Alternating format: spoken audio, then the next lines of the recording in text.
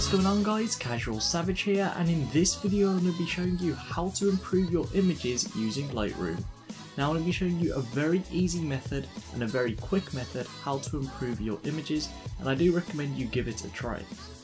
So first thing, I have imported my photo and it is an image of my cat, and as you can see it's right here, and all we're going to do is head over to the develop tab. So originally this is how the image looks. You can see it is a really sharp photo, everything is in focus that is needed to be in focus, and of course the background is blurred. For those wondering, it was taken on a 25mm lens at 1.7 aperture. First thing you want to do is go to basic, and then what I recommend you do is turn the highlights down and the shadows all the way up. Yes, it's going to make the image look ugly, just bear with me. The next thing you want to do, where it says whites and blacks, you're going to be holding Alt on your keyboard and adjusting the whites to start with. So you can either drag it back, as you can see the screen stays black, so then you can bring it up, and you can see as these white spots start to appear, we just need to go back just to here. So just before the white spots appear. Then onto the blacks again, we're going to hold Alt, and you can see we have quite a lot of black spots showing, so we need to go up as much as we can. As you can see, we cannot go up any more, so right here I'm going to leave it. Now yes, the image still looks a bit ugly, we have more of a green on the background, but don't worry, it will be fixed. The next thing I'm going to be doing is bumping up the contrast just a touch, and then we're going to be selecting the white balance. Now in order to do this, we're going to select the white balance selector right here, and all we need to do is select something with a neutral color. Now in my case, I'm going to pick it here in this bag where it's a neutral color, so I'm just going to left click it. As you can see, this is what we get. Now it's more of a blue tint, and this is where you can customize it a bit more. You don't have to always go with what the white balance picks, and of course if you use the white balance when you originally take the photo, then it will save you doing it here. But I didn't in the image, so what I'm going to be doing is bringing up the temperature towards the yellow, and I'm going to keep it right here. So now, just like that, this is what we currently have, but I also want the image to be brighter and popping, so I'm going to bring up the exposure just a touch, and now what we do is adjust the highlights and the shadows. So I'm going to bring down the shadows. As you can see, that has now literally blocked out the background. But I'm not going to block it out too much, so we can just see a little bit of it, so it doesn't look like it's photoshopped, so the cat's just popping out. And then the highlights, I'm going to leave it just here. So we're almost done on the basic. The last thing we have is in the presence tab. So we have clarity, vibrance and saturation. Now for me, the only two I'm going to be adjusting is clarity and vibrance. You can by all means adjust the saturation, but usually you wouldn't need to. So I'm going to bring up the clarity. Now clarity is a very strong tool, you can see. I brought this up quite a lot just to show you what it does. It's a very strong tool, so don't go too high. I'm just going to stay here. And I'm also going to bring up the vibrance. Again, vibrance is a strong tool as you can see, so don't go too high on this either. And there we go. This is how I'm staying for this. I'm going to minimize the basic tab, and now we're going to head over to tone curve. And this part is really simple. All I do is head over to the center, and then I either left click and drag down, or I drag up. Now this is all personal preference depending on the image. You may not even have to do this if your image is already in good brightness.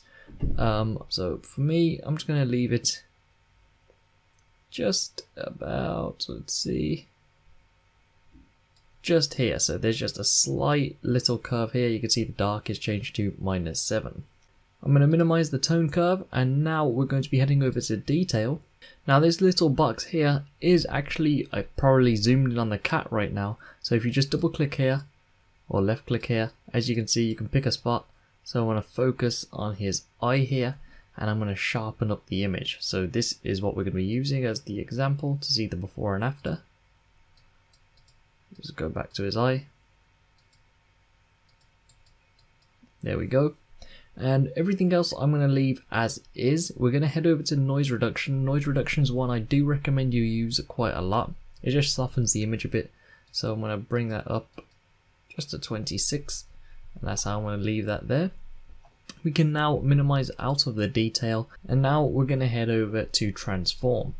So from transform, it's pretty simple. All this is again personal preference, depends what you're shooting for, depends if you use the tripod or not. I didn't, this was just a simple quick photo I took. So you want to level the image.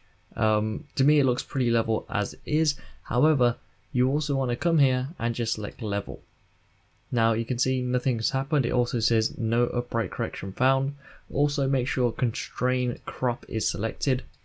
As you can see, I don't need to level it because it's already leveled, but this tool will help you. And you also have to be aware when you do level your photo in editing, then you will be cropping some of your image out. So it's always best when you take your photos to level it there and then. So I'm going to minimize out of transform, and the final thing is the effects tab, and that is adding on a vignette to the edges. Now this is completely optional, and all I'm going to be doing is bringing this to -15. Now what that's done is just brought black shadows on the edges. If you come to the plus side, you can see it adds white, and in this case white would probably suit it since the cat is white. However, I always like going with black, so I'll stay right here actually, -29. There we go. So I'm going to minimize out of the effects tab, and this is, like I mentioned, a very basic editing, but from here I'm going to show you the history.